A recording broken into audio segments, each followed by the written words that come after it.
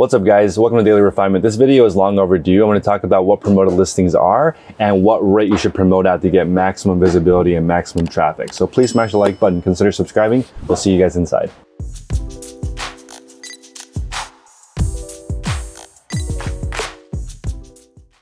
Before we get into the video, I want to stress that you do not need promoted listings. I actually recommend that you focus on buying quality items. If you're getting less than 10 sales per day, I don't recommend promoted listings because it'll really distract you. But let's say you want to add it in.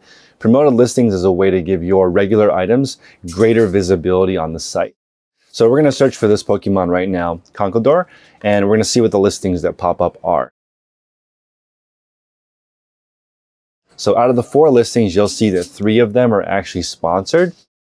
This is how promoted listings work. When you pay, eBay will give you greater visibility and put your items above the organic search.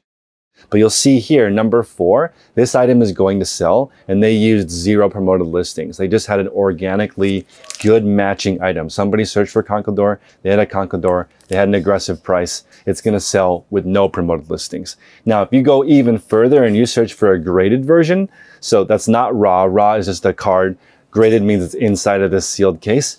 The sealed cases, there are 0 items that are promoted. So if you promoted at the minimum rate of 2%, you would rank number 1 because no one else is bidding for those spots. But if you're just searching for the Pokemon Conkeldurr and everything, this Pokemon is going to pull up a very competitive promoted listings rate. So 2% may not get you into the first 3 listings, and that's where experimentation is really, really important. So if you want to start with no promoted listings and find out how you're doing first as a baseline, that's great. I recommend the next stage would be to try 2% and see how big of a difference there is between 2% and no promoted listings.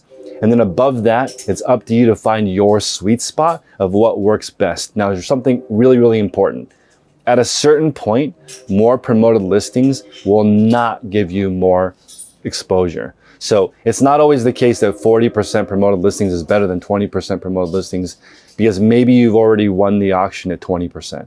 So it's important to realize every single item is an island. It has its own set of competition. So this is why I recommend staying in a smaller subset of categories, because if you're in too many categories, it's really hard to optimize promoted listings for all of them. But if you only sell sweaters, you have a really good idea of what sweaters typically sell for and how competitive it really is. If you're selling rare cashmere sweaters that there's only 10 of them, you don't need promoted listings. If you're selling a common Banana Republic sweater where there's 10,000 of them for sale, you might need 30% promoted listings just to make it into the top of the sponsored. Now, this is also really important. I would rather give my customer a discount.